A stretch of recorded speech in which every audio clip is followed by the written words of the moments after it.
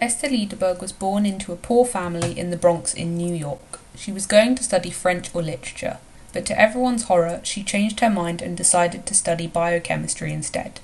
It wasn't always easy. She would sometimes eat frog legs after dissection so she had something to eat. Esther worked with her husband to develop a technique called replica plating. It's like a stamp for bacteria, so that in each petri dish the bacteria are identical. Before this, the transfer was done with something similar to a toothpick, but this was long and slow.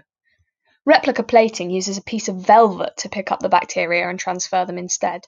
Because of the structure of velvet, it acts like thousands of toothpicks all at once. Both Esther and her husband were credited in the paper describing this technique, however she is often forgotten. Esther was said to be great at experimental methods, and she also came from a family who worked with textiles.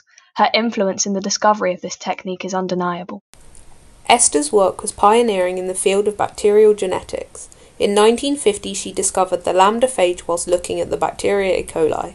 The lambda-phage is a virus that targets bacteria. It was the first to be discovered that can replicate without destroying the host organism.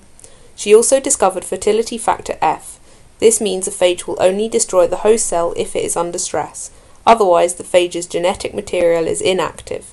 This discovery has led to the understanding of bacteria's horizontal gene transfer, gene regulation, and gene recombination. The phage can also be used to treat bacterial infections, an alternative to antibiotics that is much faster to develop.